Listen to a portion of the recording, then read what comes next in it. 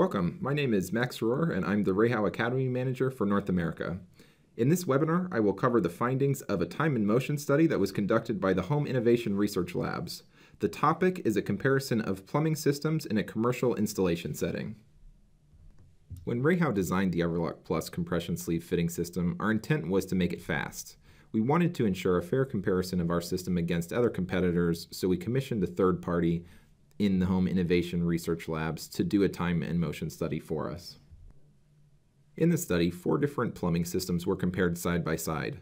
First was the REHAU PEXa plumbing system, comprised of RAUPEX pipe and the EVERLOCPLUS compression sleeve fitting system. For sake of time in the presentation, I'll just refer to this as REHAU. The second was PEXa piping with cold expansion fittings. I'll refer to that as cold expansion. The third was copper piping with solder fittings, just copper solder for short.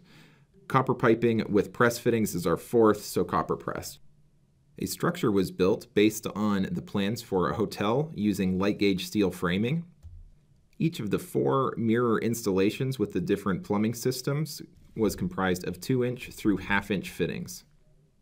The results of the study show that the REHAU system was the fastest, with the least time required to install and pressure test the plumbing system. In this presentation, I'll break down the individual portions of the study to show the full criteria of the testing conducted. In summary, the REHAU system on the bottom of the slide was 21% faster than the next closest system, which was the PEXa cold expansion. Third place was the copper press. Fourth was copper solder fittings, which took about 3 times more time than the REHAU system. The goal of the study was to see how the 4 different systems compare when we have the same contractors use them in the exact same installation arrangement. Just like a common commercial installation of this type, we included risers and pipe diameters all the way up to 2-inch. The lab measured the time spent preparing and installing the plumbing system. For example, cutting, measuring, assembling in very specific details all the way throughout the day. For the systems that were new to the contractors, training was provided before the clock started to make sure that all of the installers knew how to use the tools before having to learn while the time was already going. This is a picture of the structure that was created to do the installations inside of. So again, it was made to mirror a hotel set of plans with 4 guest suites and a hallway for the mains to run down the middle of. The structure was built with steel framing, with 9-foot ceilings and a 12-inch chase for the pipe runs in the hallways. The guest rooms contained toilets, tubs, 2 sinks, and a kitchenette, again to up the amount of fixtures that were used in each unit. Hot, cold, and recircle lines were installed in the mains in the hallway, and main fasteners and supports weren't really part of the study, so the scope was to do the connections, but not necessarily to secure everything as you would in a normal hotel installation. To keep track of the installation timing, the Home Innovation Research Labs used a group timing technique. Basically, the researcher would log the specific activity installer was doing every 60 seconds throughout the day. Lunch breaks and non-working time were tracked and separated from the installation times.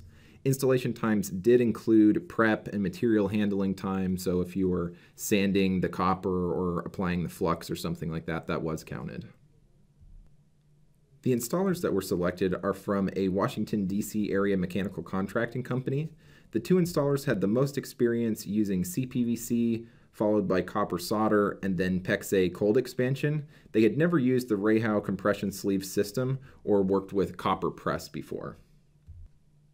Here's the floor plan of the structure that was assembled for the test. You can see each of the 8 units has a tub, 3 sinks, and a toilet. To keep things fair to each system installed, the contractors predetermined the general pipe routing, fixture locations, and everything before they were on the official clock. This avoided adding a learning curve for the first material that was used to figure out the routing while the timer was running. All the tools and materials were on the same table next to the structure, so there also wasn't a bias if you had to run to the truck to grab a fitting or anything like that. For the schedule of events for the 2 PEXa systems, on day 1, installer 1 used the REHAU system on 1/2 of the mock-up building, and the other installer used the PEXa with cold expansion on the other half. They rotated on day 2, so each installer had an opportunity to do half of the building with 1 fitting system, but they rotated in between just so they wouldn't have the bias of doing the whole thing first and then repeating it with a second system. For the copper, they work together as a team. So this is how they would traditionally install the copper system, where one person was doing either the soldering or pressing the fittings together, and the other person prepped the pieces and handed them up the ladder. Both of the installers were using the REHAU system for the first time. The contractors used both of the tools available, the EVERLOCPLUS power tool for connections up to 1 inch, and the EVERLOCPLUS XL power tool for pipe sizes 1 1/4, 1 1/2, and 2 inch. For both of the PEXa installation systems, the riser and main connections were made on the floor when possible, and then the lightweight material was lifted into place once completed, as was normal for the contractors to reduce the amount of time making connections on the ladders. 158 connections were made on each half, so the 4 units and then the other 4 units as well. The REHAU system passed the pressure test of 60 psi on the first try. Here are a few photos of the REHAU system. So on the top left, you can see the fitting connections and reducing down to the smaller diameters to go into each unit. The photo on the right shows the mains running down the hallway. Again, this study didn't incorporate actually securing and hanging these to code. It was really just to make all of the connections, and those would be part of the later steps that wouldn't be as different, so that wasn't part of the scope of this study. For the PEXa with cold expansion fitting installation, the contractors were familiar with the tool that was used to make connections up to 1 inch. They were using the larger diameter tool for the first time. In total, they had 155 connections on each half of the installation, and this system also passed the pressure test on the first attempt. Here are a few photos of the cold expansion with PEXa system. For the copper sweat portion of the installation, one contractor soldered while the other prepped the pipe and the fittings and handed them up the ladder. They had a total of 166 connections on the one side. Because of the rigid material, they weren't able to navigate around different bends and things like that. They had to use a few more fittings because they were working in straight lines compared to the flexibility of the PEXa products. This system also held pressure on the first test after they finished the installation. Here are a few photos of the copper solder installation. So more of those fittings had to be assembled in place in the chase above the hallway because of the weight of the material, where with the 2 PEXa systems installed, they were lighter, so some of the fittings were made on the ground when possible, and then big parts of the main were lifted into place afterwards. For the copper press version of the installation, both of the contractors were new to this system, so they had time to practice using the tools on all the different diameters before the official start of the installation to make sure there wasn't a learning curve there. The assembly process was the same as the copper solder, having one person prep the fittings and the pipe and cut it and hand it up to the person who was doing the press portion.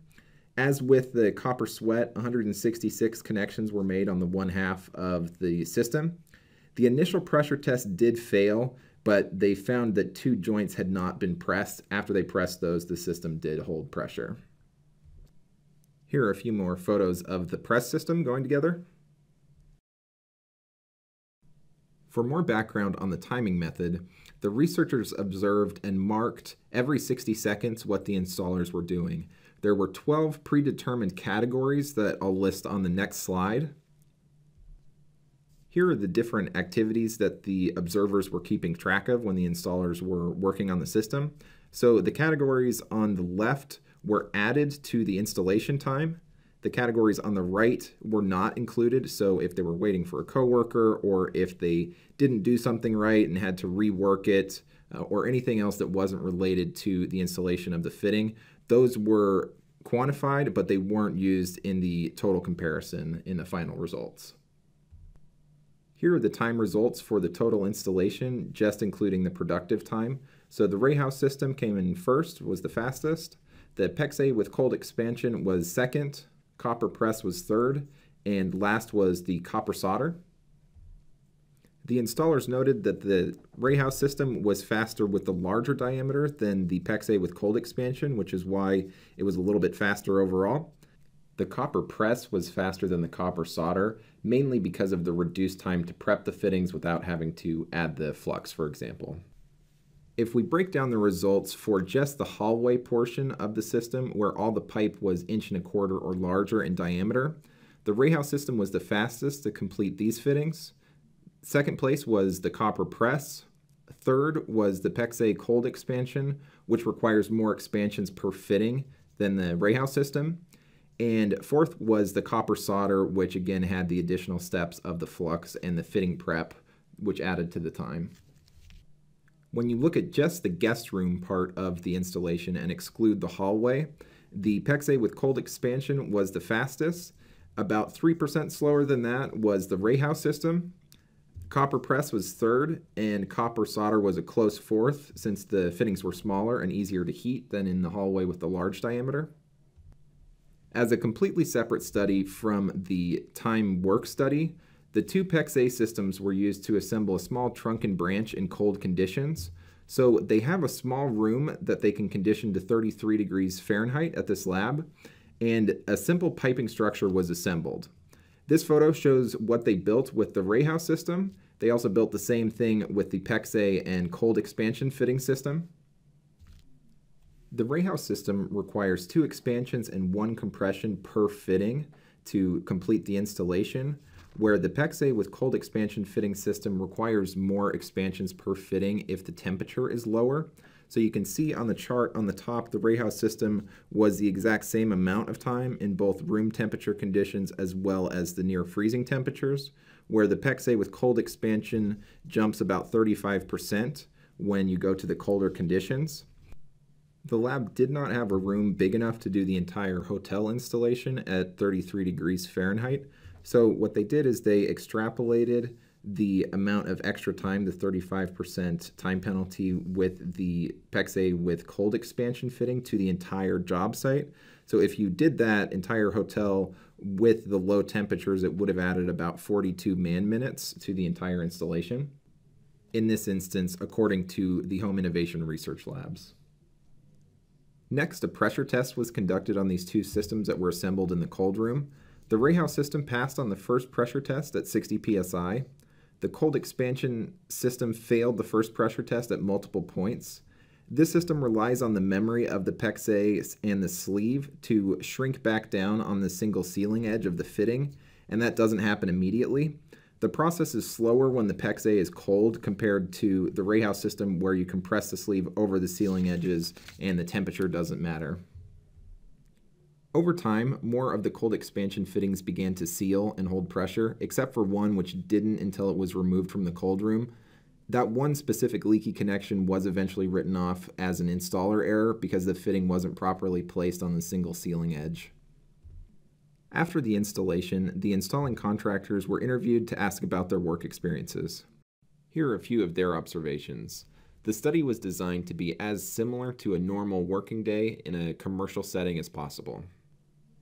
Based solely on the preferences of these two contractors that did the installation, they were not partial to the copper solder for the reasons listed on the slide. Of the two copper systems, the installers preferred the press fittings. They said it was cleaner and faster without a fire hazard because they didn't have an open flame. They did miss a couple of the connections when they did the pressure test, so they had to go back and press those in order for it to hold pressure. The REHAU system, comprised of the RAUPEX pipe and the EVERLOCPLUS compression sleeve fittings, was the preferred method for the installers.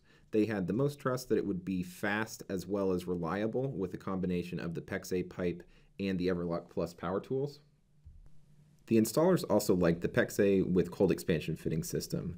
The downside was the wait time for the pipe to shrink back down over the fitting and form a seal. They also mentioned that there was a great difference in the cold weather installation versus the room temperature system. Here are the final remarks that the installers had after finishing the study. Overall, they thought the time study was a realistic one, reflective of what they do in the field. They did not do any of the bracing or hangers that they usually do to support the pipe.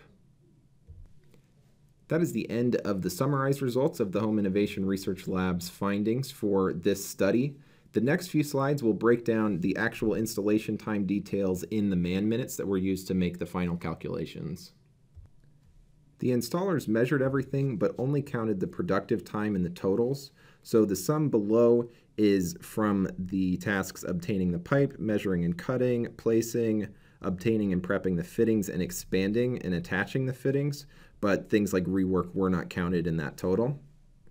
For the copper materials, measuring, cutting, and prepping took a lot of additional time compared to the two different PEXa versions of the system installation. This graph shows the results for just the hallway portion of the installation, so this would have been mainly the large diameter fittings, 1.25" through 2". The connection speed of the REHAU system and the copper press system were the leaders in these categories. Separating the guest room portion, which would have been the smaller diameter fittings, basically 1 inch all the way down to the 1/2 inch terminations for each of the fixtures. The race was close, with the PEXa cold expansion fittings winning by a nose, a little bit faster, about 3%, than the REHAU system. Again, the prepping part of the copper system hurt their overall time. To recap the findings of the entire study, the REHAU PEXa plumbing system, comprised of RAUPEX pipe and EVERLOCPLUS compression sleeve fittings, was the fastest, with the least time required to install and pressure test the plumbing system.